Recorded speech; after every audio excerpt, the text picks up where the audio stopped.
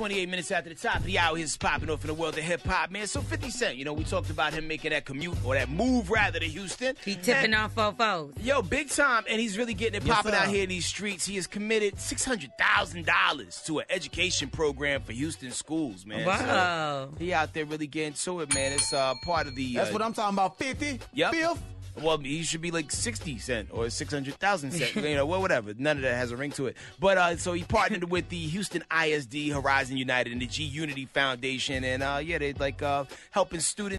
Schools learn various business skills so they can, create opportunities and focus on entrepreneurship while providing teens with lessons at the college master's level. So that's pretty dope, man. Clap it up one time. I didn't realize he had a thing called G Unity. I really like that. Yeah, that's actually fire. That's been the initiative for a minute. Unity? That's what it's called. You didn't hear Crack just say it. With the Y. That's awesome. I like it. Positive. All right, we're moving on. Let's talk about 50 Cent.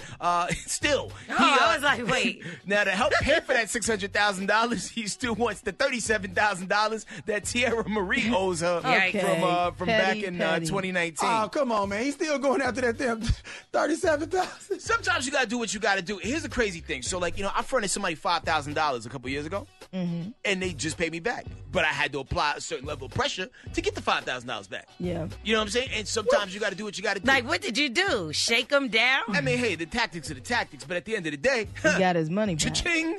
Moving on, another hip-hop news. Police. Let's talk about Mulatto. Now, Mulatto has now officially changed their name to Latto. Not like lottery with the O, but Latto.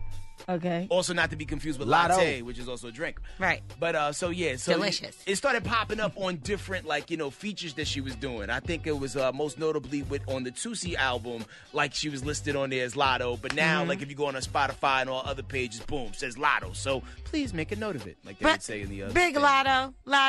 Didn't you tell us you had a big grand reveal for it and you didn't want to tell us what your name was going to change to? And then you just going to change it on Apple Music and not...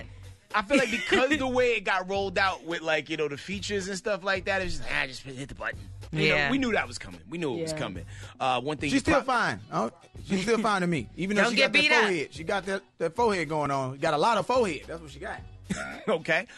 Let's talk about Kenya Barris real quick, man. He can't stop, won't stop. So, he gave you Blackish. He gave you Grownish. He gave you, was this show called Wokish? Mixed Dish. Mixed Dish. Mixed Dish is my other show. I love them all. What was the joint he had on Netflix?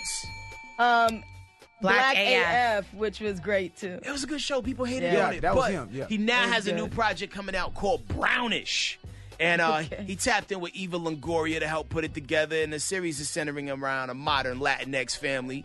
And one person who was over it said, I wish they would stop this ish. Stop-ish. Some people was upset with him because he's doing it with Eva Longoria. Because, they're saying that he always does, the lighter skin, black kids and stuff like that, or the lighter skin woman. So some people was, getting him a little backlash. All right, cool. So, if you had to pivot and not use Eva Longoria, me and Angie was talking about a little while ago. I'm like, okay, America Ferrera. You know what I'm saying? She, is kind of dope. She just got finished wrapping up Superstore, so she got some time on her hands. Who else would you put in there that people know like that?